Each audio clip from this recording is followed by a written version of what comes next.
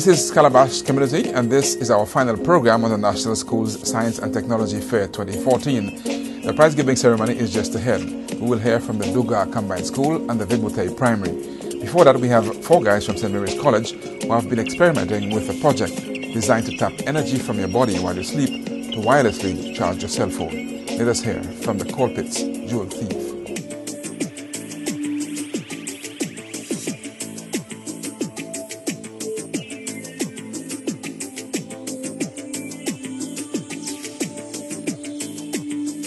My name is Martin Powlett of Form 4 St. Mary's College. I'm here to demonstrate our project, the Colpitts Joule thief.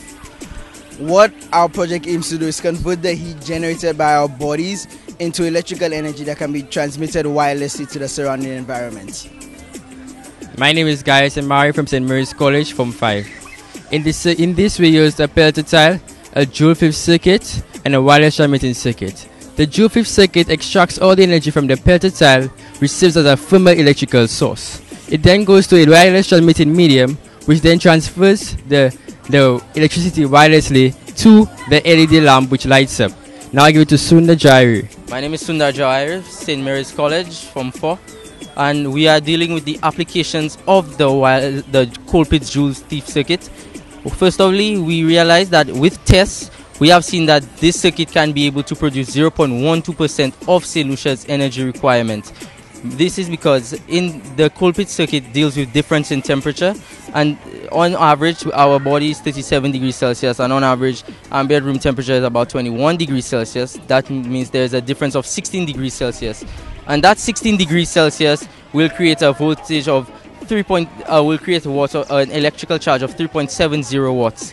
This means that if we provide these 20 tiles each to half of the St. Lucian population, that means that they are able to produce 30,902.4 kilowatts of electricity if they sleep for 8 hours per month. That is then able to produce 0.12% of St. Lucia's energy requirement using this circuit only by sleeping. I'm Akil Montrop. I'm here to tell you that while this may seem like a good idea, yeah, every good thing has its limitations. The limitations for this pellet tile are it cannot be used underwater, meaning that since it won't be able to absorb the heat, there will not be a temperature difference. Since these are made of ceramic, you cannot go beyond 100 degrees Celsius. But you may not have to actually worry about that if you're using the human body to charge. And due to low budget costs, we could not actually distribute it to everyone in St. Lucia. So for recommendations, is you can actually use it in different places, such as your nightclubs, your airport terminals, or even your home to actually power on these appliances and other technology. So imagine having the pellet tiles on your bed, and while sleeping you will be able to charge your phone from across the room, since this is also a wireless circuit.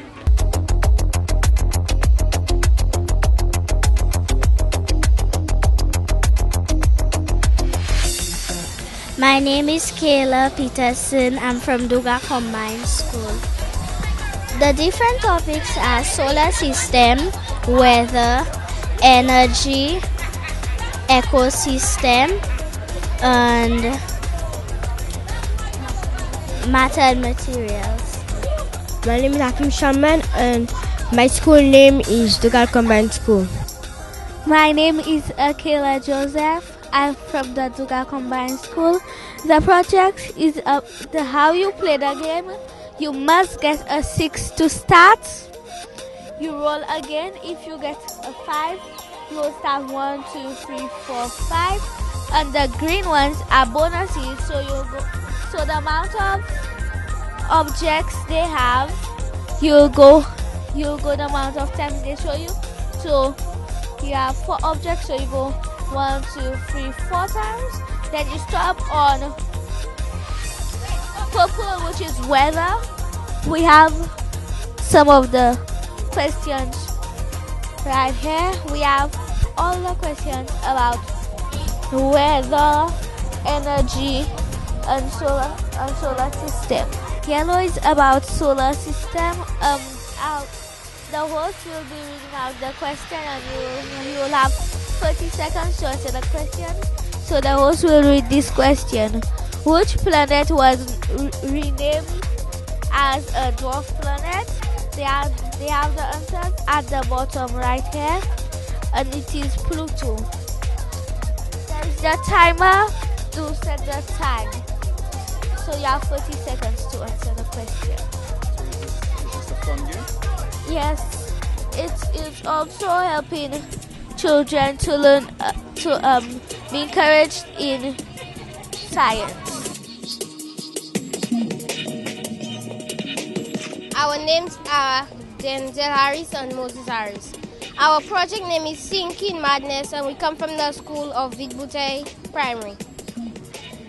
We conducted this project so that we can find out if children were getting sick from the school. And what we proved, what results found that it came from a bacteria called Staphylococcus, a foodborne disease. When this disease comes in contact with your food, you suffer from diarrhea and vomiting. Well, we used a petri dish to grow the bacteria, a microscope to view and determine what bacteria it was. We used a digital scale to weigh our agar, and we used agar to allow the bacteria to grow. Agar is a powder-like substance which contains nutrients to grow bacteria. We made a list of 4 different hand sanitizers or hand wash to determine which one was more effective against the bacteria.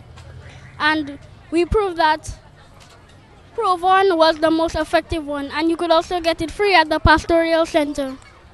We mainly conducted this experiment because we noticed that children are getting sick at schools, and we wanted the government to provide schools with sensory pipes or footstool pipes so the children wouldn't have to touch the contaminated pipe. Our conclusion is that children should be allowed to go to school with the Provon hand wash so that they can be in a safe environment.